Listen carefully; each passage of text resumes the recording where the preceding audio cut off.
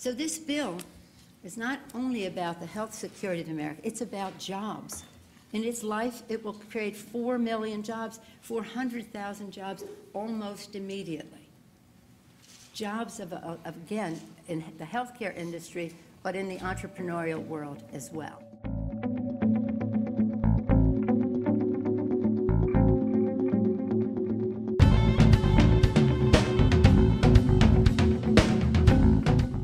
Faced with enormous increases in costs like this, what would you do? How would you cover these costs and still survive? Well, I'll tell you what I would do, and I'll tell you what I think most small businesses will do, and it'll be fairly simple. The first thing I'll do is that I'll reduce my work schedule so that fewer employees reach 120 hours a month. The cost of allowing that employee to reach the 28th, 29th, 30th hour per week has now just become prohibited, and I won't be able to do that. Secondly, I will likely pay the penalty in lieu of paying the insurance premium for those employees who qualify for the plan. This would certainly be more cost effective than paying the full premium.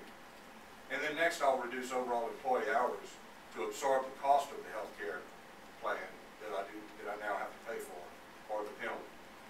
Employees will simply have to become more productive and work harder for the hours that they work.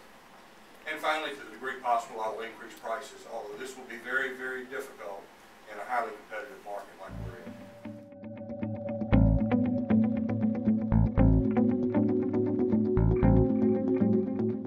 Any law could be designed to rein in hiring. This is it. Right now we have an unemployment rate of 9.7%. The unemployment rate for adults without a high school diploma is 15%. The unemployment rate for teens is 26%.